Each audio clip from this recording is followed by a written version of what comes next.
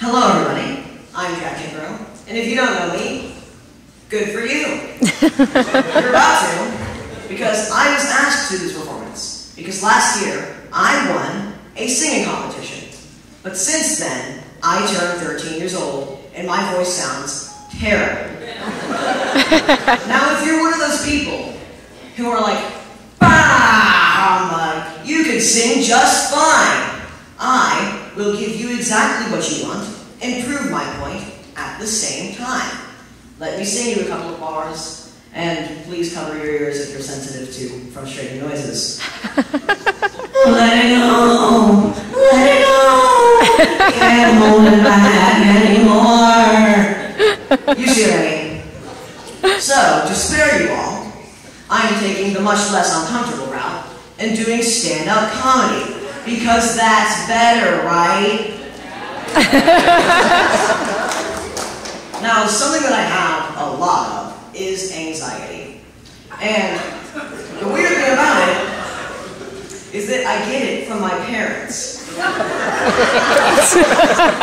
Some of it's inherited, like how my brother, you just saw him, he gets a lot of his theatrics from my mom. But not everything's about you, Noah. It's my turn.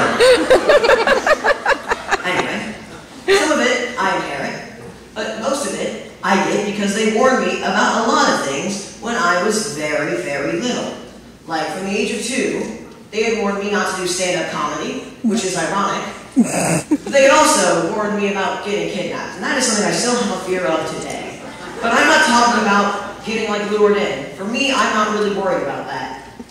I'm talking about getting picked up by an adult person and taken away from my friends and family. And that doesn't really work for me because I weigh 120 pounds. The only time anybody would try to pick me up, ever, is at like a carnival. We need a carnival barker standing there and be like, step right up, see if you are strong enough to lift the unliftable boy. To help with a lot of my anxieties, though, I've been going to see a therapist, and it's been going great. At first, I didn't want to do it at all, but it's become the highlight of my week. And my therapist has gotten to know me so well, to the point where he can know what kind of meeting we're going to have by just looking at me. Like one time, I had a really bad day, and I was standing in the lobby waiting for him. He was walking down the hallway talking to another patient.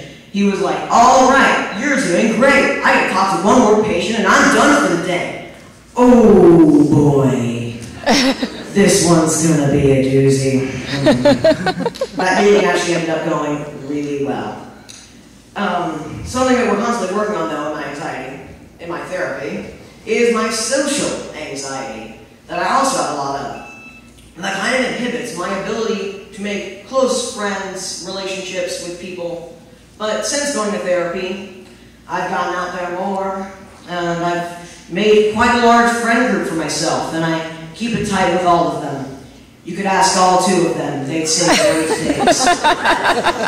And they're more social than I am. They go to parties and stuff. They're like, hey, are you going to that party this weekend? And I'm like, I got plans. They're like, what kind of plans? And they blink and I'm gone. Like, where did you go? I'm already home in my weighted blanket watching comedians in cars getting coffee. That's my weekend schedule. It's done.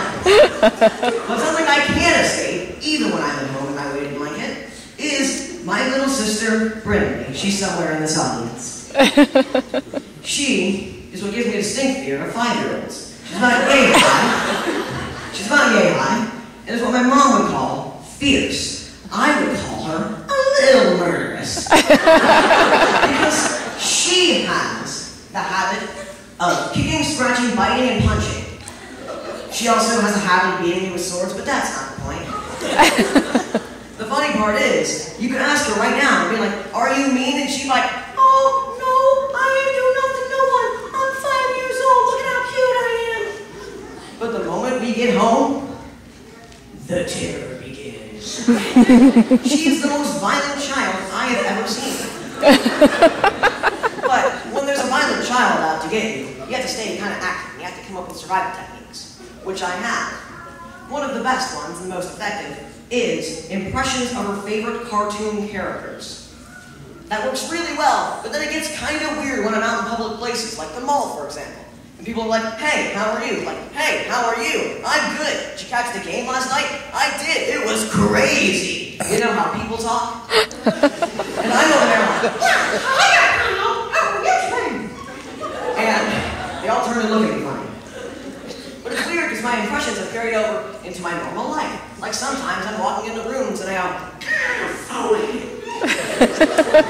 one time I was at a rehearsal for a play I did recently, and one of my castmates was kind of leaving. He like reached for the doorknob and I went, Christopher Robin, why must you always leave? Froze up. He froze up. He slowly turns the doorknob and shuffles away, still looking at me. But something that has been inhibited by my anxieties is my wanting to and my ability to play sports. And I haven't tried it for a sport in 7 years. That has led to a severe lack of knowledge. I pick up key phrases here and there, but it ends up reading like a magnet. For example, the team has the puck. They're drilling it around the bases. Swings the putter. It's going, it's going, it's gone, go! And the crowd goes wild. Touchdown, home run, strike. In the end, though, I am lucky enough to have friends, family, a therapist, who all care enough to help me. But one of the key players in my battle against anxiety are my parents. The ones who are A, breathing into bags, and also, they're putting up with my anxieties constantly. They put up with my sensory issues. I can't wear tags in my shirts, they put up with that. I wear long clothes in 90-degree weather, they put up with that. They're the only people in my life who I know will drop me off at school in 90-degree weather, in my winter gear with no tags in it, and be like, all right, son, have a good day, make good choices. Then they roll up the window really slowly, grab a cup of coffee, chug their 50th cup of coffee, and say, what have we done to the poor mom? Thank you, everybody. I'm Jack Kimbrough.